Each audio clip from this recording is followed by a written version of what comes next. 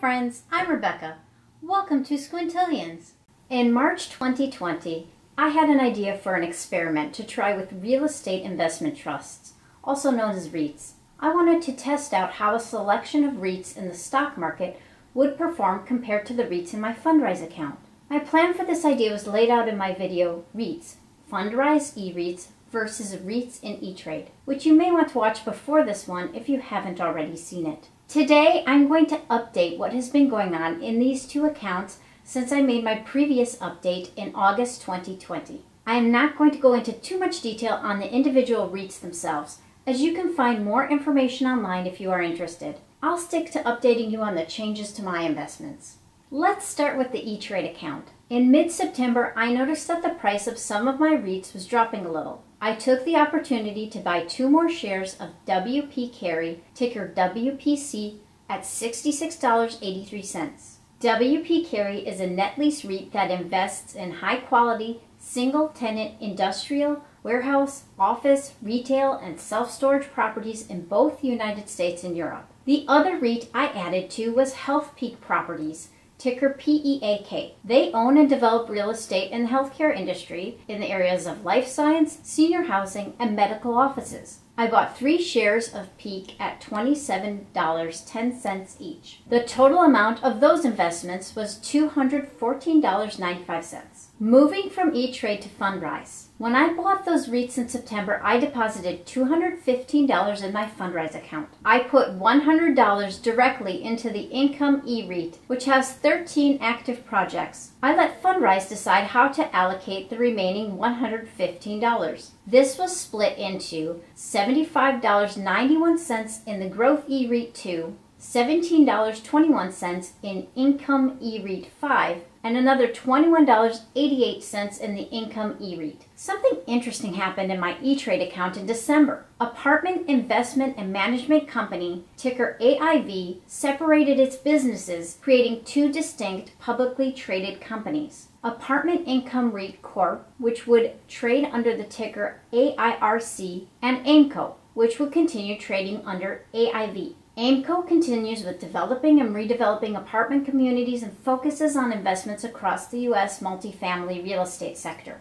Meanwhile, AIRC retains the mature income-producing real estate assets. As part of the separation, there was a reverse stock split of 1 share retained for every 1.23821 shares of AIV originally held. AIV holders also received a special dividend payment. Then, holders of AIV received 1 AIRC share for every 1 share of AIV common stock held, and cash payments were made for any fractional shares that were owned. This sounds sort of complicated, but thankfully the brokerage handles it all for the shareholders. This has left me with 5 shares invested in AIV and 5 in AIRC. This company reorganization had the effect of making AIV look like its share price had dropped dramatically as the price switched from trading in the low 40s to between $4 and $5. You'll see this reflected in my E Trade account in a couple minutes when I show you the account holdings, and the total gain for AIV looks like negative 89.62%.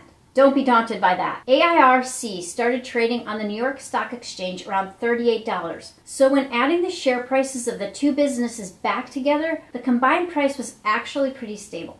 When I was doing my tax loss harvesting for my E Trade account at the end of December, I sold 3.55812 shares of Brookfield Property REIT, ticker BPYU, at $15.37 per share for a total of $54.68, which I left in my account as cash. The share price for BPYU notched up the following week as Brookfield Asset Management released a statement in which it announced a proposal to consolidate the company and buy limited partnership units of BPY. The statement goes on to say, and I'm quoting directly here, Brookfield is not proposing to acquire other securities of BPY and its subsidiaries. However, it is expected that holders of the Class A stock of BPYU would receive the same per share consideration as BPY unit holders under the proposal upon exchange of their shares into BPY units. It is also expected that the BPY 6.375% Series A cumulative redeemable preferred stock would be redeemed at its par value of $25 per share in connection with the proposed transaction. Nothing for shareholders to do currently, as this is a proposal, but the announcement did affect trading prices of both BPY and BPYU. We will wait and see what happens with that. I find it interesting that one of my REITs has reorganized to split into two, and that another one is considering consolidating. In January, I felt it was time to again add to my REIT investments. So first, I transferred $400 into my E Trade account. I ended up buying shares in the same positions that I had in September. I bought 2 more shares of Peak, this time at $28.25 each. I bought 2 more shares of WPC at $66.10 per share. Now for an exciting announcement! I decided it was time to add a new REIT position to my portfolio. I felt like it was time to add another retail-focused REIT to the mix and chose National Retail Properties, Inc., ticker NNN, opening a position with 4 shares at $38.60 each. Those 3 purchases totaled $343.10. With the remaining cash in my account, I placed a limit order on another REIT, which has not filled yet. I'm not going to mention the name of that one, as I put in a low-priced limit order and I might still change my mind on it. All of the REITs in my E-Trade portfolio have paid a dividend since my previous update, and those dividends have been reinvested back into each REIT. Here's the promised view of the REITs in my E-Trade account as of Saturday, January 16th, 2021. On that day, my E-Trade account had a total value of $2,433.50. To make this comparison experiment as fair as possible, since I added $400 to my E-Trade account, I also needed to add $400 to Fundrise in January. I split this deposit so that I put $100 in the Income eREIT and $100 in the Growth eREIT. For the other half of the money, I let Fundrise decide on the investment choices. Another $11.08 went into the Growth eREIT. $33.34 went into a new fund for me, Balanced eREIT 2, and the final $155.58 was funneled into Fundrise's brand new interval fund. Let's talk about this new fund. At the end of December, investors received information about the new Fundrise Real Estate Interval Fund. I will quote some of the major ideas from the press release. The 2 key takeaways are that the new Fundrise Real Estate Interval Fund is to become a flagship fund aiming to provide investors with greater diversification,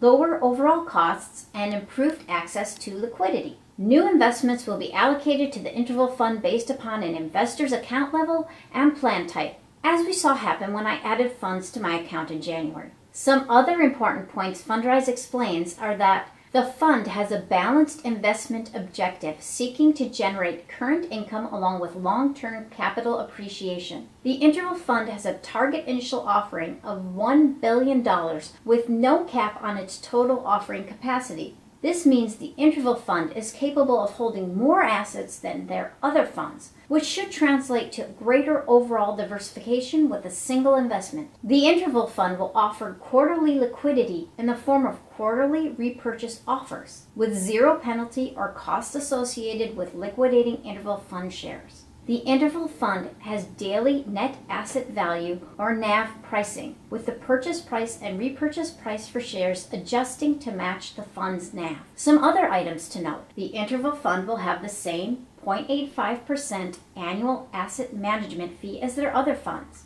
It will have quarterly dividend distributions and follow the dividend reinvestment preference investors have for their portfolios. Investors will be able to track the performance of the fund and get regular updates on property acquisitions, improvements, and operations. Finally, the fund will be treated as a real estate investment trust for tax purposes, and investors will receive a 1099 DIV annually.